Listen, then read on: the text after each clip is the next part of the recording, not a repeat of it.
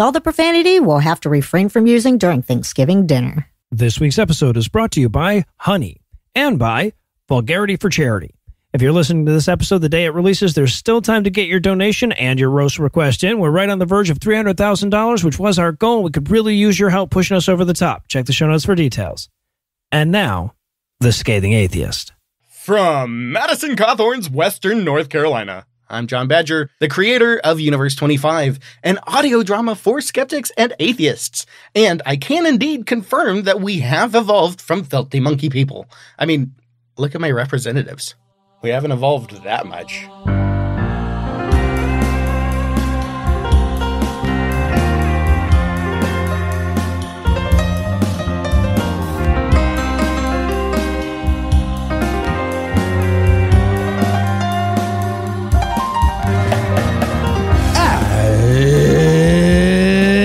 It's Thursday. It's November 24th. And it's Thanksgiving! That's right, a time for family, food, and yelling, "Look at the data, you ignorant piece of shit! You have to leave." I'm Noah Lugeons. I'm Eli Bosnick. I'm Heath Enright. And from Martha Stewart's New Jersey, Ann Arbor, Michigan, and Waycross, Georgia, this is the Scathing Atheist. On this week's episode, you'll hear the headlines we missed because theocratic bullshit never goes bad. We're recording this early, so Twitter is both alive and dead, like a cat in a box of uranium. And Tom and Cecil will be back because all the insults couldn't fit into a single segment. But first, the diatribe.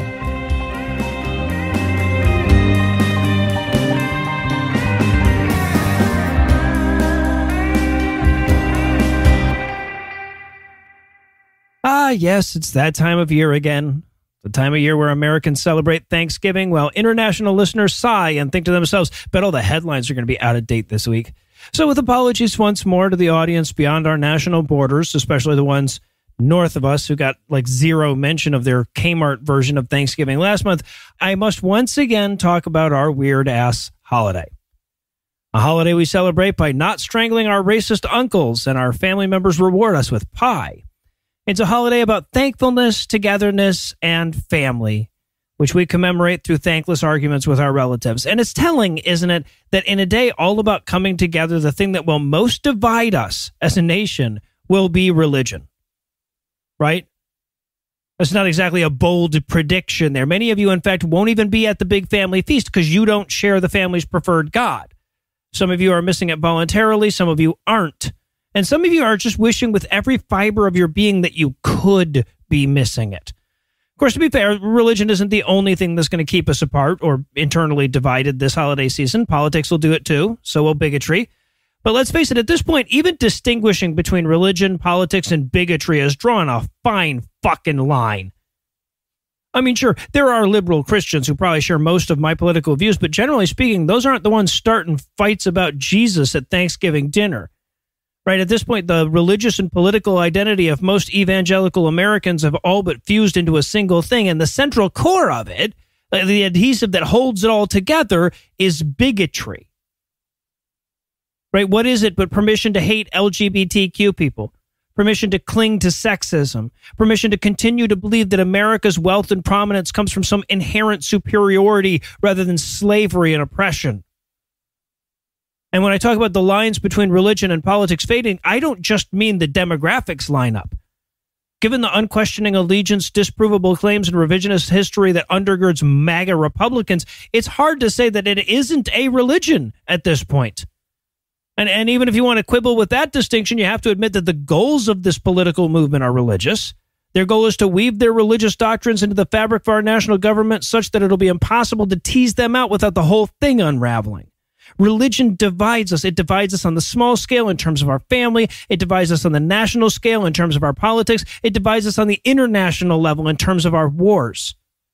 But again, that's not a side effect, right? That's what religion does. That's the evolutionary advantage that it offers. It divides us from them. And it does so effectively that we won't mind taking their shit when the going gets tough. Anthropology is, generally speaking, really kind in the way that they phrase it, right? They talk about the growth of religion as a way of unifying a tribe. And in a sense, that's true, but it's only unifying it to the degree that there's some other religion out there, right? Like if we all shared the same beliefs, it wouldn't even be meaningful to talk about the unifying aspects of religion. We'd be no more unified than a train full of Manhattan commuters that can all agree this is the end train, right? There can't be an in group until there's an out group. And that's what religion provides. It may provide an us, sure, but the survival advantage that it infers is in providing a them. I mean, consider vulgarity for charity, right? Here we are, a group of people that are unified by our lack of religious belief. I mean, we're also unified by our appreciation for a finely aged poop joke, of course, but by and large, the defining characteristic of our community is atheist. And sure, that provides an us and a them, right? But only semantically. To wit, not a goddamn person in the entire history of vulgarity for charity in the years that we've been doing this has ever told us that we should make sure that the money goes to atheists. Nobody's ever asked what the religion of the people that they were helping was. Right, or how we were going to use these charitable donations to further atheism. Hell, the people getting the help never even know it was a group of atheists that gave it to them. We have enough us to bring us together, but not enough them to push people away. There's a weird trap that you fall into when you're pushing back against a divisive thing, because you have to be againstness to get there, right? It's like the so-called tolerance paradox. If a society is tolerant to everyone, it must necessarily be tolerant of the intolerant and thus cannot exist. But that's an illusory paradox, right? If a society is tolerant to everyone, there are no intolerant people by definition, right? So we strive instead for a society that values tolerance, and suddenly the paradox disappears. In the same way, atheism can unite without turning us against religious people. And to some degree, we can be an us without a them.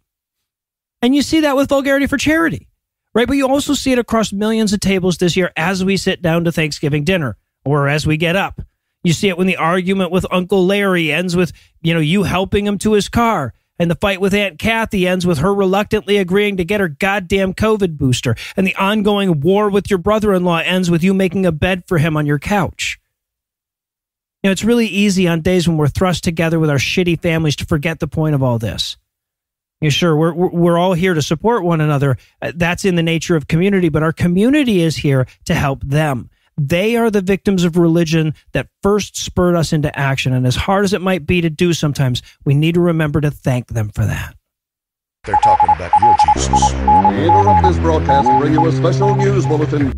Joining me for headlines tonight, nobody this time, because we're taking a week off for Thanksgiving. But have no fear, that doesn't mean you don't get headlines this week. Over the last couple of months, we've been stashing extra headlines for exactly this occasion. And other than the fact that it's a little bit out of date and there will be parts where Marsh suddenly appears and disappears between headlines, you'll hardly notice a difference. But first, a word from this week's sponsor, Honey. Today's episode is sponsored by PayPal Honey, the easy way to save when you're shopping on your iPhone or computer.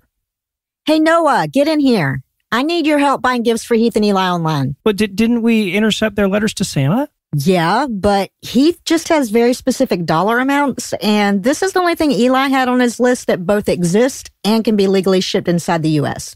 But it's out of our budget. Well, have you tried Honey? I am trying, Dollface. No. Honey. It's the free shipping tool that scours the internet for promo codes and applies the best one it can find to your cart. Thanks to Honey, manually searching for coupon codes is a thing of the past. Well, that sounds great. How does it work? Imagine you're shopping on one of your favorite sites. That's literally stage direction you wrote at the top of the ad. Yep, it sure is. So when you check out, the Honey button appears and all you have to do is click Apply Coupons. Wait a few seconds as Honey searches for coupons it can find for that site. If Honey finds a working coupon, you'll watch the prices drop. Okay, but how often does it actually find stuff? You'd be surprised. I know I always am. Honey has saved me hundreds of dollars this year on retro game stuff, and I saved over $70 Christmas shopping online with it just this week. But does it get better? It sure does get better. You can save even more when you ask Honey to keep track of price drops on your holiday shopping list. If the price drops on anything on your list, you'll instantly get an alert to let you know. So install it quick before Cyber Monday. All right, I'm sold. How do I sign up? If you don't already have Honey, you could be missing out. And by getting it, you'll be doing yourself a favor and supporting the show. I'd never recommend something that I don't use. Get PayPal Honey for free at joinhoney.com/scathing. That's joinhoney.com/scathing. Awesome. Hey, do you think Honey can save us money on a check for $416.22 for Heath? Yeah, probably not, no. It found a coupon for 10% off. Weird. And now, back to headlines from the past, already in progress. And in Agree to Shoot on 3 news, I have been slanderously and bingo loquaciously accused. What? From time to time, I needed a second word and I didn't know another big one, of encouraging violence on this podcast. I like that you tried to get a big word and you were like, bingo. Nope, still not there. Definitely to stop I bingo. got a bingo right away. Really That's weird. see my brain trying I'm typing to work. all of this. Yeah, I typed it. And then the squiggle man was like, that's not a word. And I was like, yes, it is. Add to dictionary. Fuck you. I lied to Google Docs. Google Docs right now is back home being like, I don't think bingo loquaciously is a word. I think this guy's gaslighting us. I'm not actually going to add it to the dictionary. Yes, whether I'm gently reciting fun facts like the bombing of Dresden is what changed the most Nazi minds about being Nazis, or Mitch McConnell's home address, there's an army of beeps and lawyers jumping in the way. And with stories like this week's, I wonder why. Because over on the right-wing Catholic website Church Militant, Michael Voris is just straight up calling for violence. Like courtroom bar exam definitions of a call to violence. And he's doing it all while looking like Sloth got a makeover from the Queer Eye guys. It's very confusing. Yeah, how dare we insist that you be a better human than professional child rape apologist Michael Voris and his SPLC listed hate group website? No, if you're going to hold people to impossible standards, it's on you when they fail to meet them. Yes, thank you, Marsh. Also, quick detail, crazy current Nazis, like far-right Nazi sympathizers in Germany, they call the bombing of Dresden's Holocaust of bombs in their literature. Really? Seriously. That's awesome. Okay. Is it? So here's the quote. Quote, let's be clear about this for all the phony or delusional pacifists out there. Violence in and of itself is not immoral. It depends on the circumstances, and sometimes even it's necessary. Now, see if you can see which of his violence explanations doesn't belong in his little list that's about to come up. Okay, here we go. Yeah, here we go. Self-defense, the subduing of an aggressor threatening the life of your family, the Son of God in the temple violently whipping the money changer. Okay. So I'm tempted by answer B. I got to be honest. Michael Voris does not have a family or loved ones. That doesn't make any sense. But I am going to go with C, Jesus with a whip beating up the evil money changers, which, by the way, is photoshopped in Michael Voris's graphic to have the face of Chuck Schumer, the New York money changer, holding a literal bag of gold in the graphic. That's seriously what he puts up on the screen when he talks about this. Yep. He concludes, and he actually outdoes himself, because he concludes, the idea that violence must always, at all times, always be avoided is not Catholic. Remember the Crusades? Sometimes violence must be unleashed to protect the innocent. What? Real quote. Whoa. So his example of justified violence, to be clear, was the Crusades? Jesus Christ. Seriously, that is not better than, and what about all them kids that needed raping in the 60s and 70s, No, right? demonstrably no, worse. not at all. Demonstrably worse. What's good justified violence? Bingo, Splunk, Crusades. The bingo cost. So, yeah. Podcast listener, next time you hear an elongated beep on our show or a joke I'm making comes to an awkward stop, just remember that I'm just trying to protect the innocent, just like the Crusades. And in lies, damn lies, and statistics news, Christian right pundit Matt Walsh of the Daily Wire presented all three of those at the same time this week. It's three different things in that saying, but Walsh found a way to smush them all together. He appeared on the Joe Rogan show on Monday for a discussion of trans issues because, it's really important to give enormous platforms to cishet incels when it comes to those topics. And he started just making up numbers about puberty blocker treatment, at which point Joseph Rogan, had to be the voice of reason and correct the very obvious lying. Okay, it was actually Rogan's producer who did the correcting. But either way, if anyone involved in the Joe Rogan show had to be the voice of reason about anything other than fucking kick punching, you should shut the fuck up forever about whatever you're talking about. Well, but in Joe Rogan's defense, how could they possibly have known that Matt Walsh wouldn't be a reliable source of unbiased information about the trans community? Yeah, exactly. And if we don't unskeptically interview bigots for 11 hours at a time, how can they mainstream their views? Yeah. These are great questions. Important. So Walsh was talking about his anti-trans bigot movie called Who the Fuck Cares? And the conversation turned to the use of hormone blockers. When kids express that their gender assignment at birth doesn't match their identity, that treatment can delay the permanent effects of puberty when that can be helpful. Well, somehow, Matt Walsh has a big stake in that medical issue, and he seems to think there's a grand conspiracy by the medical community to make huge profits from this. So after hearing Walsh make that claim, Rogan asked, how many people have used the treatment you're talking about?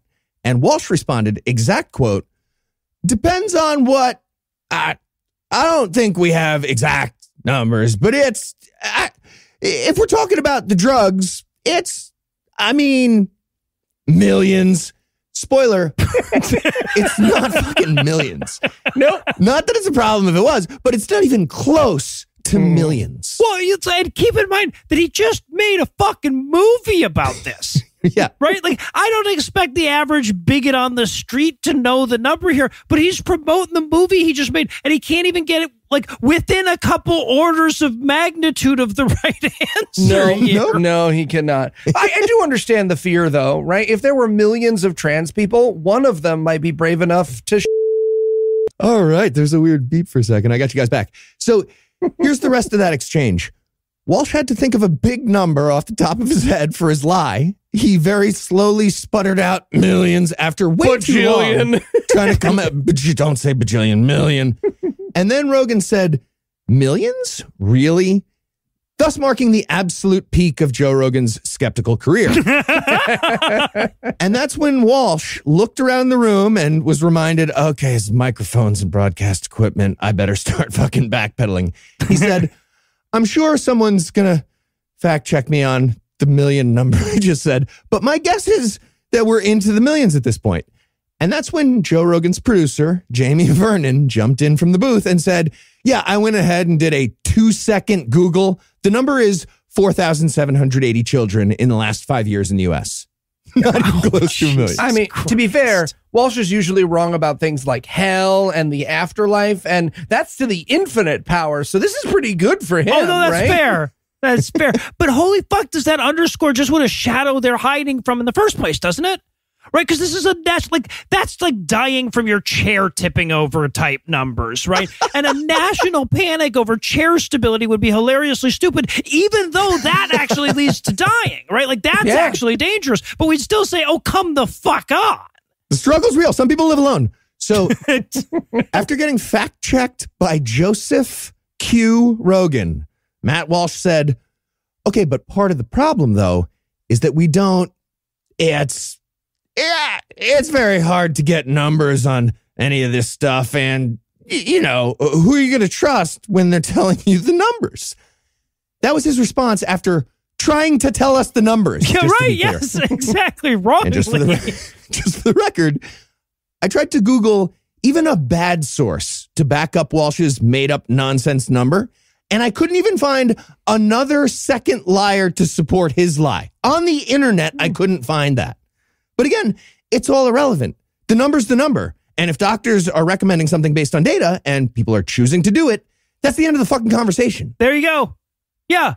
Yeah, and like, as hard as it's hard to find good numbers after somebody just found good numbers in 2 seconds argument is to make, it's all the harder when you deploy it in an active effort to make the real numbers harder to find. And in no more principals news tonight, a school district in Pennsylvania decided that their bigotry is more important than their students. Again, more. This time it came in the form of literally turning down a no-strings-attached financial donation because, and only because, that donation came from Satanists. Wow. Specifically, the Satanic Temple of Philadelphia in eastern Pennsylvania offered to donate $578 to the district, but were turned down because presumably their money was tainted by the sulfurous odor of the horned one. Horned one, yeah. Yeah. Because if there's anything Pennsylvania schools have, it's an abundance of funding. Am I Too right? much funding, really. They've had complaints. Your money's no good here. We're a Christian lunch counter / public school in 2022. What the fuck is happening? Yeah. So now this saga actually starts a bit earlier when the Satanic Temple rented space in a local school for a back-to-the-school fundraiser. This is something the school was legally obligated to allow them to do since they already rent space to churches and other religious organizations. But legal requirements and fair play be damned, Christians, predictably, protested the fuck out of the event. Speaking to a local Fox affiliate at the time, John Ritchie of the pompously titled American Society for the Defense of Tradition, Family, and Property accidentally echoed our exact talking points when he said, quote, "They're giving them access to our children. They should be nowhere near any schools." And as if to emphasize that he did not, in fact, hear it, he added, quote, "We are here to say that America is one nation under God. We don't want Satanism in our schools, and we need to do something about it," end quote. Okay, hate to break it to you, Christian idiots running that school, but the tax money you get is lousy with Muslim dollars and Beelzebucks and Jew gold. It's all in there. Yeah. Yeah, and just to be clear, they've already done the thing, right? So now they're just refusing the only benefit that might have come from that situation, right? They had to let the Satanists into their little fair. Everybody protested them and acted like a crazy person outside. The only good that could come from it is this $578. And they're like, no. Yeah. Yeah, like statistically, you're taking a lot more atheist tax money than Christian money. So I don't know. Feel free to start heating the building with your fire of faith or whatever. Yeah, there you go. Throwing ideas out there. So now, despite the community's vitriol, part of the Back to the School event was a fundraiser for the district that raised a modest but still helpful $578. But when the Satanic Temple tried to pass this along to the district, they were just told no. They were encouraged to give it to a Christian charity. Gross. Yeah. Superintendent Steve Kirkpatrick responded with a letter that read in part, quote, "I respectfully decline your offer of a directed donation to the school district and suggest that you instead send your donation to New Hope Ministries or another local social service organization," end quote. Get the fuck out of here. I did especially enjoy the response letter from the temple when this happened. It explained, hey, if it helps, we can launder the evil sulfur-tainted money into, for example, 22,800 sheets of construction paper or 10,894 crayons or 13,152 number 2 pencils. Speaking of which, I think it's time to start donating boxes of number 666 pencils to local schools. Yeah, we'll get them number 2s, but label them with the 666. Yeah, there you go. Yeah, we could get that made. It's just one big, thick pencil. Yeah. Now, to be clear, it may be that the district has a policy against accepting direct donations, but if that's the case, why not make that clear in the response? Right? Especially given the bigoted protesting that accompanied the event. And even setting all that aside, the tone deafness of suggesting a goddamn Christian ministry for the donation is inexcusable. Now, for their part, the Satanic Temple is still trying to give away that money, offering it instead to the local teachers union and individual principals and teachers with the district until somebody will take their filthy devil money. Right. And in the meantime, literally every time that district asks for money or a teacher has to bob for apples so they can have crayons or something, someone should be sending this article in response. Yeah. What they could just all right, yeah, we'll give it back to ourselves. We're a local service organization. Now here's the money again. What the fuck? And in Dover reaction news, there was a terrorist attack here in the UK recently. You might not have heard about it because, first of all, nobody was killed. And secondly, the attack took place at a centre for housing and processing migrants. And according to most of the current government, none of those people in there who were targeted are technically people, so you don't care about them. No, our country's collective conservative paranoia about immigrants is pretty much the same. You have to swap out the word caravan for flotilla now and again, but otherwise it's interchangeable. Exactly. But yeah, on Sunday, the 30th of October, a 66-year-old man called Andrew Leake set fire to the migrant centre in Dover with some crudely made petrol bombs before taking his own life.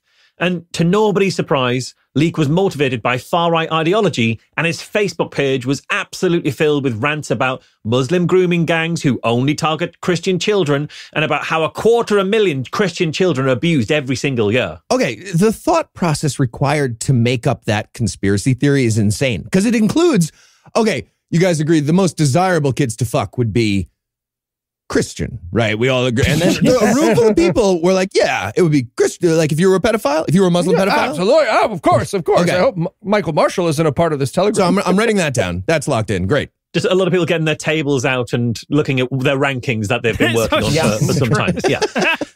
His Facebook page also included paranoid warnings about the dangers of the COVID vaccine and the, quote, hidden pandemic of abortion in the UK. Okay, so I can't speak to that, but don't worry, Andrew. Politicians in Florida are hard at work at getting that number of abused children up to a more acceptable level for you. Right.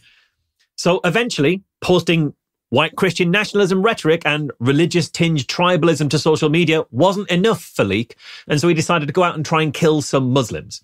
And don't get me wrong, I am absolutely no defender of Islam. I think as a religion, its ideas are factually incorrect about the origin and moral structure of the universe, and its prescriptions can, at best, only serve as an obstacle to a happy and well-adjusted life. But that doesn't mean we shouldn't protect its followers from this kind of targeted attack. Yeah, we don't like the Hunger Games novels either, but we don't firebomb its fans at book releases. Listen, Katniss Everdeen is the Jane Eyre of our time. I've said that many times. I don't even know what you're trying to say. It's a ridiculous example. I would rather you be a Muslim, Heath, honestly. And I'm also not naive enough as to think that this was an attack on Islam as a religion. Right. Because Andy Leak wasn't trying to have a theological debate about the nuances of the diverging Abrahamic traditions. And he didn't set out to destroy Islam with facts and reason. He tried to destroy Muslims with homemade incendiary devices. His motivation here was not a liturgical disagreement. It was racist extremism. Right. But luckily, racist extremism goes hand in hand with being an idiot, so he just threw a bunch of Molotov cocktails in a back porch and then killed himself. Honestly, given who that guy was, it might have been a net good afternoon for him. Have we considered this? And for us, yeah. No, I was just thinking, like, I wish our anti-immigrant bigots would set porches on fire and then kill themselves. I want that more than I want your healthcare system, man. Let's get them a trolley and a track if they're going to do that with it. That's great. Yeah, absolutely. But here's the thing. None of his increasingly unhinged rhetoric set off any red flags at all. At the time that he carried out this attack, he wasn't even on the radar of the counter-terrorism police, because that kind of language directed at Muslims and directed at Islam is just so routine that it's almost completely unremarkable. And it gets a complete pass because of the increasingly dehumanizing language from those in power when it comes specifically to immigrants from Muslim-majority countries. Cool. So terrorists are getting protected by the fucking BitTorrent model. That's what's happening on the internet. Just millions of people being like, I am hate crime Spartacus on the internet. Fuck, that's working? Yeah, it absolutely is, because in the same week as this attack, the Home Secretary, the person in charge of immigration, Suella Braverman, told Parliament that the southern coast of the UK is undergoing, quote, an invasion of migrants. Jesus Christ. An invasion at the time that Ukraine is undergoing an invasion. She compared the migrants arriving on the south coast to that. And the Spectator magazine, the supposed respectable face of the British right wing, ran imagery in one of their articles of a wave of heavily racialized immigrants arriving on the beach, and it would not have looked out of place, this imagery, in Germany in the 1930s. Nope. Yeah. Yikes. Yeah, no, it would be great if there was a little more space between terrorist manifesto and parliamentary address, but no. Right. And so this was not a religiously motivated attack. This was a racist attack. He wasn't trying to kill Islam, he was trying to kill brown people. But the reason he got there is because there were plenty of people obscuring their stoking of racial divides with religious language. And without theological differences to hide behind, they'd have to be much more open about the fact that their objections to immigrants aren't based on creed, but on colour. Yeah, well said. BitTorrent. There it is. We found it. Obviously. That's the model. And in Buddhist booze dist news tonight, United Airlines agreed to pay a $305,000 settlement to a former pilot this week after trying to force him to be a Christian and then firing him when he resisted. Now, to be clear, I phrased that in an intentionally incendiary way, and there are several steps that I left out, but that sentence that I just said was factually correct. See, the pilot in question, David Disbrow, is a Buddhist, but he was grounded after being diagnosed with a substance abuse problem, and as a prerequisite to keeping his job, United insisted that he go through AA, an explicitly Christian 12-step program. When he asked if he could use a Buddhist-oriented program instead, they said no and fired him. Here's a list of magic-themed programs that we consider to be accredited. You got to pick one of these off this list. That's what they said. And they're like, we're in charge of flying airplanes through the sky. Yeah, over cities.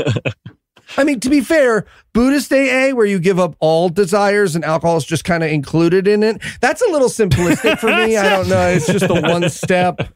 So no, I personally, I put Alcoholics Anonymous in the same category as the Salvation Army in the extent to which they benefit from people not realizing how religious those organizations are, right? But AA is super-duper religious. It is a 12-step program where step 1 is people who don't believe in God suck, and step 2 is therefore believe in God. So not a really welcome place for an atheist or a non-theist like Disbrow. It also didn't help that the AA group that they assigned him to met in a Christian church. It's so crazy. 7 of the 12 steps of the 12-step program are about belief in God, and yet the AA gets recommended by doctors and the NHS in the UK and stuff. Yeah. It's like finding out that step 1 of your colonoscopy was involving a sacrifice to Baphomet first. Yeah, right, yeah. I mean, I don't know what that juice they make you drink the night before is called, but what happens next, definitely satanic, March. Yeah. I promise you that. It is. Yeah. So Disbrow attended a meeting. He realized it didn't sit right with his religious convictions, and then he got online to see what the alternatives were. Now, luckily for him, there was a perfect substitute available. There's a program called Refuge Recovery that operated in his area and catered to Buddhists. So he asked his bosses if he could go to that instead of, accepting the truth of a higher power, and they said no, which is fucking nuts. So naturally, Disbrow sued because, you're not allowed to force your employees to be Christian unless you're a church, in which case you're literally allowed to force your employees to do any goddamn thing you want. Fun. And because there was no fucking way United was going to prevail in court, they settled. Okay, I'm just picturing this guy rolling back into the United terminal with a pilot suit made of their money that he cashed, just pretending to be drunk, being like, yeah, fire me again. I can do this all year. Fire me again.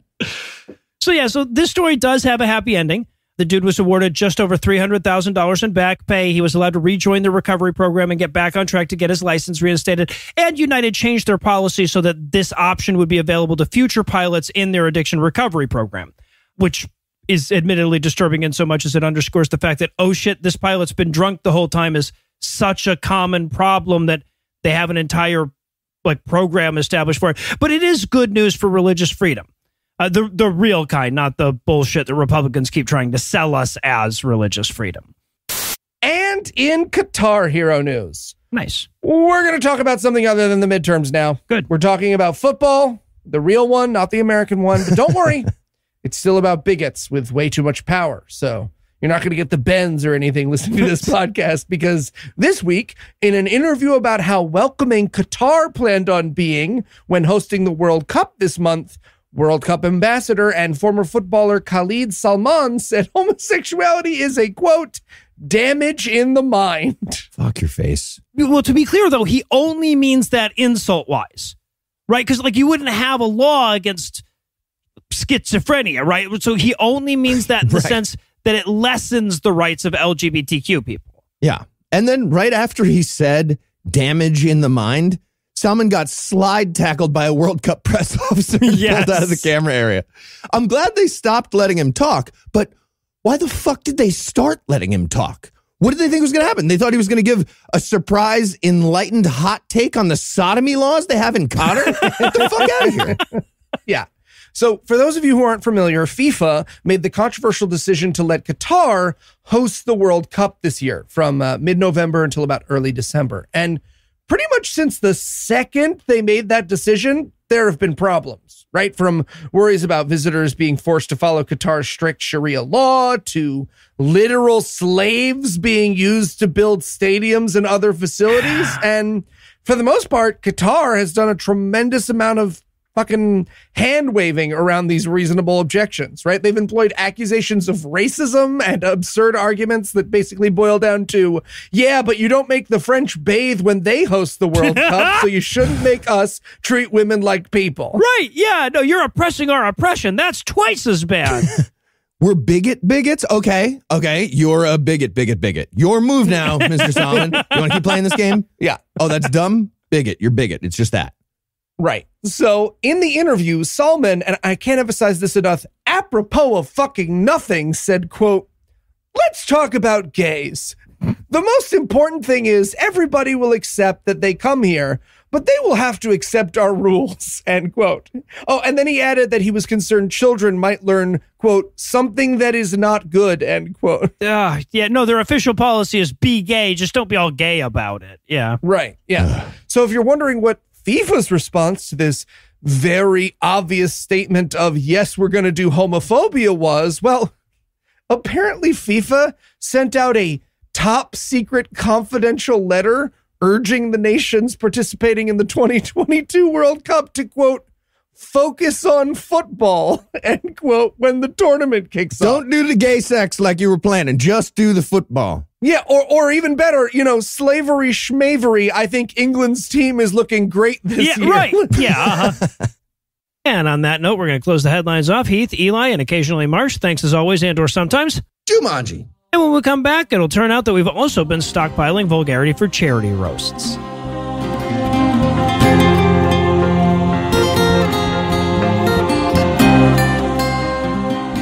Hey folks, just cutting in with a quick reminder that you still have time to donate to Vulgarity for Charity. We've already raised over $250,000, but the fundraiser doesn't end until midnight on Thanksgiving, so you still have time to help us reach our goal of $300,000. And don't forget, when you send in your roast, you can also request one of our special guest roasters, because Marsh, Thomas, Andrew, or Lucinda would be happy to insult your uncle too. That's right, Noah. And for a limited time only, if you request me to do your roast, I'll also rip that motherfucker's head off. Metaphorically, with her insult. Nope, with my bare fucking hand. No, see, now this is what I'm talking about, Lucinda. Oh, we're just going to have this fight on the air then. You just get too aggressive in these things. I feel like the person making the request can decide if decapitation is too aggressive. No, there's a whole justice system for that, and they've already decided. Again with the laws. Yeah, yes, again with the laws. Always with the laws. Fine. Anyway, be sure to get those donations in quick. That's modestneeds.org. Then send your receipt to vulgarityforcharity@gmail.com along with your roast request. And be sure to send a picture if that person isn't famous. Yeah. Mm-hmm. And their schedule if you want their Ed Hay Iptray off. No. Vulgarity for Charity, because it only takes 16 pounds per square inch of pressure to crack a human skull. Damn it, Lucinda. What? That's just science. You do science on this show all the time.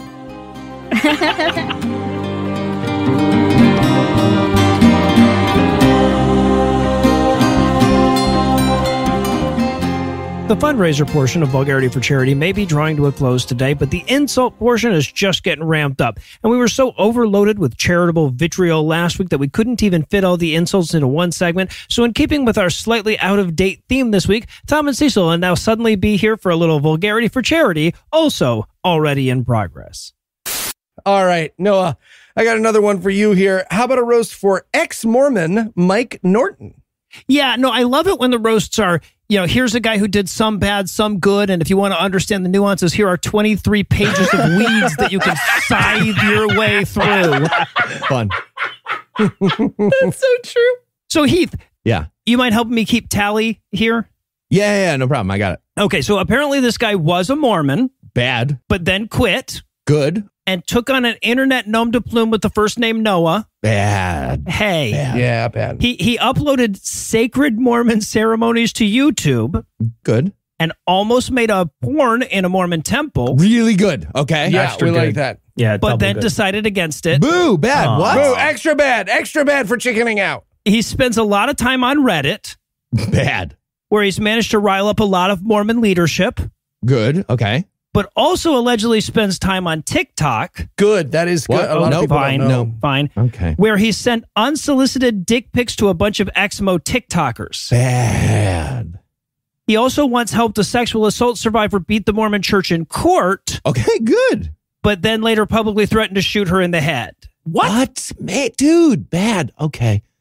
Okay, so where does that leave us? That was 6 good, 6 bad. Dead even.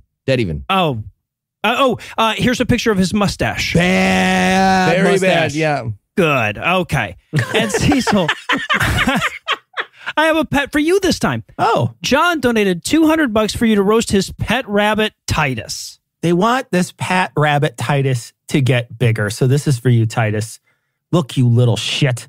They don't want a thumper. They want a plumper. They want a 4-car Roger Rabbit. That's what they want. They want you to eat so much you have breathing problems and transform into Pug's Bunny. Okay? And a word of warning here, Titus. There are a couple of ways to stuff a rabbit, so I would do this fucking voluntarily if I were you. A 4-car Roger Rabbit is the best thing I've ever heard. All right. I'm going to work that into so many conversations just aggressively. It's not going to make sense. Yep. It's going to find the way in, though. But it'll always be welcome. Pug's Bunny makes me so happy right now. All right, so I have a tricky one for you here, Heath. Seb donated $150 for you to roast the lettuce that outlasted Liz Truss. Okay, yeah, you know what? I like that. That lettuce was a touch shard on Liz about the whole thing. And so was the media. Always giving her a negative spin, itching to criticize her, inflating every problem to biblical proportions. But her policies had no chance no matter what. They were bad, but they had no chance. To be fair to Liz, Boris Johnson handed her a mess clinically, destroying the economy. Clinically. Arugula stand there and tell me that's her fault? British companies were underwater, crestfallen, and failing already. For her to remain in office for more than 6 weeks as the head of state was a ridiculous expectation. Ridiculous. Ridiculous. The situation was grotesque. Girl was impossible to succeed at. And I've been thinking, we should leave her alone and treat Herb better. I think it's important. I'm switching from the dogs thing. He has to do that now. I am standing on my chair. Oh, Captain, my Captain. Right now. Oh, Captain, my Captain. Amazing. But it's all lettuce puns. Listener, I expect that you should go back about 90 seconds, listen to that again, make sure you got all of it. Yeah. So good. All right, Eli, you're up next. Will gave us $77.77 to roast his sister-in-law, Allie. Will, I'm going to go ahead and say it. I don't think it's very nice for you to have me roast Allie. And I'm going to tell you why. Because you sent me a picture of Allie with your wife, who is, if you'll forgive me, smoking fucking hot. And Allie looks like if instead of a videotape, the ring curse had been on an Ann Taylor catalog. Wow. All right? So in this photo, they're doing the, like, let's hold our hands up to the sun photo. And your wife is beaming because this is one of the many lovely vacations she'll have in her life. And Allie's just standing there like a death row prisoner, aware that she's literally fucking invisible right now. If she had a thought bubble, it would be, I could walk into a bank vault and just start loading up my shapeless black top with stacks of cash right now. They're going to put me in the wrong kind of trash bag when I die. How dare you do this to her, Will? Wow. All right, so I love this one, Tom. Alex would like a roast for people who pick through wood in the lumber aisle. Okay. Yeah, okay. All right. Look, to a degree, I get it. A 2x4 costs so much at this point, framing out a wall requires a second mortgage. You don't want to spend your money on studs that are more warped than Eli's sexual fantasies. Hey. You don't, but it's not picking through that's the problem. I've been to the lumber store. I have watched Carhartt dude bros sight down the length of a piece of wood for curves and then reject the board by throwing the rejected piece into the aisle or just like hucking it randomly on top of other pieces of wood. What the shit is wrong with you, you entitled fucking construction Karens? You're the first fucking guys to whine and bitch and moan about how the trades and manual labor don't get enough credit. And look, I'm right there with you, but fucking hell, you are not helping your cause. And I know with all the certainty in my heart that if I followed you outside, you'd load your precious, bespoke, selected, artisanal fucking Arrow Straight lumber into a white pickup with tinted windows and some vinyl corporate brand or dumb fucking slogan that you can't distinguish from having your own personality. And someday, when your back aches all the time and your knees are shot and you can't hoist that beer gut you've been meticulously cultivating for 4 decades into the obscenely lifted cab of your oversized truck, I know too that everyone in your life will have long ago looked, sighted down the broken, stupid length of you and judged you lacking. And you too will have been unlovingly and unceremoniously discarded as being too fucking worthless to bother with. Nice. All right, enough of the personal. Let's get conceptual. For example, Benjamin asked for a roast of mental illness, and as the most mentally fit person on this podcast, I'll take the lead on that one. Listen, mental illness, I get you've been working a lot of overtime lately, so I hate to just now tell you this, but you're wasting your fucking time. Right? Like, so heart disease, I get. Right? Because it takes a lot to take down a heart. Hearts are powerful, relentless machines that pump 2,000 gallons of blood every day. But brains? They're already fucked up without your help. We could be death-obsessed, anxiety-riddled, sexually confused, hyperactive, ill-tempered messes without you. Fuck, man. If I want to remember why I walked into every room I walked into, I would have to write that shit on my hands. Right? and that's when my brain is at peak performance. Brains are the Florida Gators of organs, and that's the one you attack? Stop bringing sand to the goddamn beach. Since Noah ranked who is most mentally ill, I'd just like to chime in to say that, like when we were rated by attractiveness, I dislike how in last place I am again. I just want to throw it out there. I would like to be first in some rankings. All right, Heath. Daniel would like you to roast conservatism. Okay, good pick, Daniel. Conservatism doesn't even mean what that word means at this point. Conservatives love to talk about, like, oh, I'm just a simple man who likes a good ear of corn and some sweet tea. What the fuck are you talking about? Shut the fuck up. Nobody's running a progressive campaign to cancel corn and tea. It's the Klan meeting happening next to the corn and tea, you fucking idiot. And it's the fact that being conservative is the political philosophy of a child cheating at a game. You were born on third base, and then you gerrymandered home plate to be touching third, so you actually got born ahead by a run artificially. And now you're saying the entire game is over because the other team persecuted you by trying to start the second inning. You're playing one round of musical chairs, and then you're shitting on your chair and refusing to move for round two. Conservatism is the going limp and shitting yourself of politics. Go fuck yourself. All right, Tom, here's one that I know is right up your alley. How about a roast of restaurants that serve small plates for Patrick? Okay, actually, the roast request is small plates for sharing. Ugh. And I'm sorry, but no, absolutely not. Like, I didn't go to a fucking restaurant so I could have a small plate. Right? I am at the restaurant to eat, not to have some conceptual fucking cock tease about what it might be like to share the scent of a roasted beet with a friend. Tom, I love you so much right now. Small plates are appetizers with better marketing and higher markup. Yep. Why the fuck would I want to make reservations to spend my time and money leaving the restaurant hungry? What, to have an experience? I already had the experience of being hungry, you shit for brains, and I went to your restaurant to get rid of it. An experience. How fucking bougie are we? Eating has to be rebranded as a goddamned experience. Stubbing my toe is an experience. I'm not selling tickets or taking reservations for it. I'm at your goddamn restaurant because I'm hungry. And don't get me wrong, I'm paying to have a good time, but I'm paying to have a good time eating. Small fucking plates is like sex with 2 condoms and your pants on. It's an experience, but it sure as fuck isn't satisfying. Stubbing your small toe. There you go. Is that better? Tom is not amused by this bullshit. All right, so I have a bit of a challenge for you, Cecil. Aaron would like a roast of cancer as a concept. What? Wow. Cool. I got small plates and wiggly lumber. No kidding, right?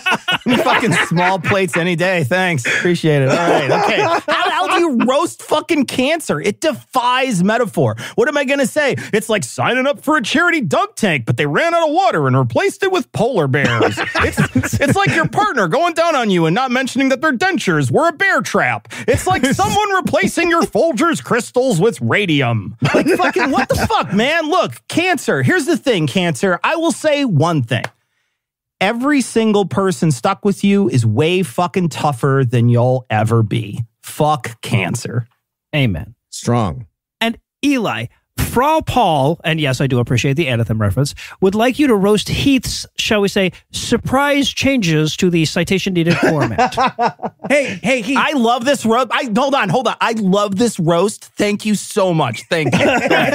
Is this when I asked you guys a question instead of me giving a summary? Yes. Okay. It's more than that, but One yeah, time? go ahead. Yeah. No, okay. it's fine. It's like multiple times. Keith, you know when you start a job as a bartender and there's that one manager who's like very specific about the rules and how he likes things done. And then 2 weeks into that job, someone's like, oh, Chris, he's not a manager. That's you. That's you, Keith. I've been putting lemons in the ice bucket. I'm cutting wedges on a slant for you. And you just work here. Like me, you just work here. But I've been doing it. But you know what? You're going to get fired just like that manager does when everyone finds out your new girlfriend is 16. So, that's on you, Buckaroo. Oh, what is happening? That's a good turn. Oh, shit. All right. Just because jokes are dead, let me clarify, Heath is not dating a 16-year-old. Fuck. Because I do know one person, Eli, I'm concerned. Oh, my God. Yeah, no, you don't have to worry about that. Heath doesn't like labels. He would never have a He girlfriend. would never say he was dating her. I like numbers, though. I keep track of fucking numbers. Jesus. All right, so back to people. Heath, let's start with you. Penny wants you to roast J.D. Vance. Love it. Okay, well, Such a good pick. J.D. Vance is a Republican. I'll do more. I'll do more, but I feel like that should be enough. Yeah. He wrote his memoirs at age 32. Memoirs! Go fuck yourself. And the book is called Hillbilly Elegy. It's the sad lament of a white guy going to Yale and becoming a venture capital millionaire. Yep. Just heart-wrenching tale, oldest time. It's also about hillbillies from his native Ohio having no power anymore and how they'd, never be able to elect, for example, J.D. Vance to be their senator. It's really tragic stuff. Also, he looks like a teacup pig got fucked by the blockchain. So there's that. Also, you're not a fucking hillbilly if you're from Ohio. Okay, the highest point in Ohio is a goddamn fucking roller coaster. It's Cedar Point. Garbage. Yeah. Jesus. Cecil, this next one's for you. Brett would like a roast for his wife, Christina, of her dad, Dan, and her new stepmom, Lily. Okay. Lily looks like someone who was a former corporate go-getter who snapped and started a spiritual wellness website. Oops, sorry. Nope. That's literally the description of her. I'm just reading the description. I was planning on insulting her, and then I just figured I'd read that out loud. She looks like the final boss in a PTA-themed video game. Like, her hair looks like someone went into the salon with a troll doll and asked for the Karen, And your dad, I'll roast your dad here real quick. He looks like he was desperate enough to marry Lily. Okay, Noah, this one's for you because if we're going to make Heath roast dogs, like Jorge, it's only fair that you take on a couple of cats here. So in that spirit, Jeremy would like you to roast his cats. Amazing name, by the way, Cloak and Dagger. Yeah. So, okay, bro, it's not that Dagger is a timid little scaredy cat just as a personality. It's that his brother is a manipulative psychopath cat. And Dagger is just constantly looking out for that demonic hell beast. Just look into Cloak's eyes, man. That is the way Hannibal Lecter would look at you if he was a cat and stupid. Their mom didn't so much abandon them as she made the calculated decision to get away from Cloak while he was still too small for his little feet to follow her. Okay? Here's hoping that you at least hear this fucking insult before Cloak slits your throat in your sleep. All right. So, Eli, in an astounding display of poor judgment and bad parenting that I'm sure will come up in therapy, if not a divorce hearing, James assures us that his 12-year-old son, Gavin, wants nothing more, you're going to regret this, than for you to roast him. Okay. Yikes. All right. Gavin, look, I don't have a roast for you. Just some life advice. Okay, kid? You, just hear me out. You do not have to worry about pedophiles. Oh, my God. Okay. Your parents are going to have a lot of safety advice. Don't ride in cars with strangers. Don't follow a guy into an alley who says he has a puppy. Jesus you, Christ. Gavin, you're fine. You can actually do those things. It's safe. What I'm saying, Gavin, is no even 6 beers in at closing time at Chuck E. Cheese. You are fine. Go visit Uncle Epstein on his island. You're going to have a blast. Yikes. Water slide. Is it too late to back out of this? Is it too late? Mom and Dad, here's a quick alternate roast in case you don't want to have to explain things to CPS. Gavin, you look like the sequel to E.T. if E.T. had been a love story. You can ask your parents what that means, and they'll explain it to you. All right, Tom. Cassie donated $250 for you to roast Worthington, Pennsylvania. You know, Worthington, Pennsylvania is small town America in a nutshell. That is not a compliment. Small town America is full of small ideas and the small, shitty people who think them. Small town America hasn't gotten out much and is proud of it, celebratory of its ignorance because that ignorance is all that it has to offer. Worthington is the perfect exemplar of the singular stupidity and meanness embodied by every nothing town nobody would remember if the earth itself swallowed it whole. Worthington is a cuck town, a town that wants to watch because it lacks the balls to engage. Worthington and every Hicksville nothing town with the same energy and different name wants nothing more than to raise their stupid fists in solidarity with their own greedy backward pointlessness. Worthington, Pennsylvania welcomes fascism with the open arms of every dumb shit redneck who failed history class and wants to teach you what it means to be a patriot.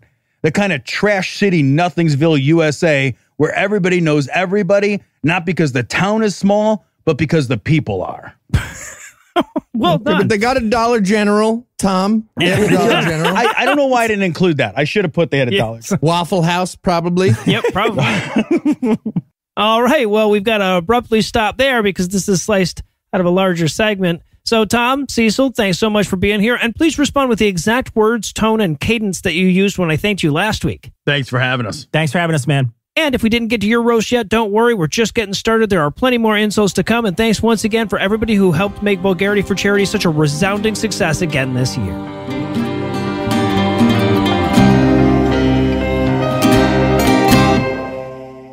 Before we sit way back, unbutton our pants, and go, tonight, I want to thank everybody one last time for making Vulgarity for Charity such a success over the years. Nothing makes me prouder than seeing what this community can do when it's called upon to help. You give me so much to be thankful for. Anyway, that's all the blasphemy we've got for you tonight. We'll be back in 10,022 minutes with more. If you can't wait that long, be on the lookout for a brand new episode of our sister show's Hot Friend God Awful Movies, debuting at 7 Eastern on Tuesday, and an even newer episode of our half-sister show's Citation Day, debuting at noon Eastern on Wednesday.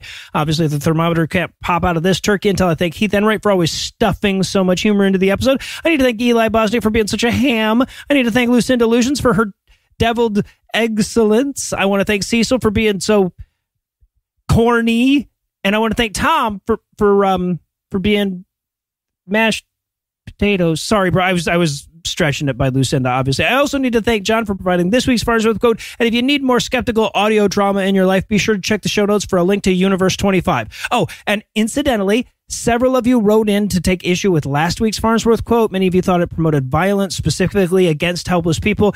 It was a promotion for a YouTube channel that used gag violence for humorous purposes. But when I listened back over it, I could see why that wasn't obvious to everyone. Anyway, the Farnsworth quote was removed from that episode once I saw the reaction. So sorry about that. And thanks to everybody who wrote in to tell me that you weren't comfortable with it. Anyway, back to the formula. Most of all, of course, I want to thank this week's best people: Ada, Danielle, Atheist Stuck in the Bible Belt, Christopher, Jeffrey, Ben, Taylor, Maddie, Goat, and Tegan. Ada, Daniel, and Bible Belt Atheist, who are so cool people accidentally spoon them onto pumpkin pie. Christopher, Jeffrey, and Ben, who are so sexy when it says bring a dish, it means to ask them to come. And Taylor, Maddie, Goat, and Tegan, who are so hot the turkey thermometer just pops out whenever they get near it. Together, these 9 refined doubters of the divine were inclined to reassign some financial instruments our way by giving us money. Not everybody has the money it takes to give some to us, but if you do, you can make a per episode donation at patreon.com/Scathing Atheist, whereby you'll earn early access to an extended ad-free version of every episode, or you can make a one-time donation by clicking on the the donate button on the right side of the homepage at scathingatheist.com. And if you'd like to help, but not for money, you wouldn't, you can also help a ton by telling a friend about the show, leaving a 5-star review, and following us on just social media in general. Incidentally, we're on Mastodon now, at PIATpod, at mastodon.world, if you're interested. Legal services for this podcast are provided by the law offices of P. Andrew Torres. Tim Robertson handles our social media, and our audio engineer is Martin Clark, who also wrote all the music that was used in this episode, which was used with permission. If you have questions, comments, or death threats, you find all the contact info on the contact page at scathingatheist.com.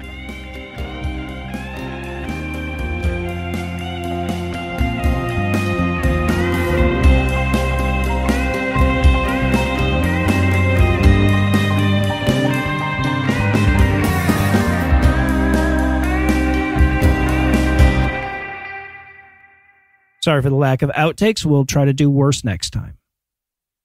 The preceding podcast was a production of Puzzle and a Thunderstorm, LLC. Copyright 2022. All rights reserved.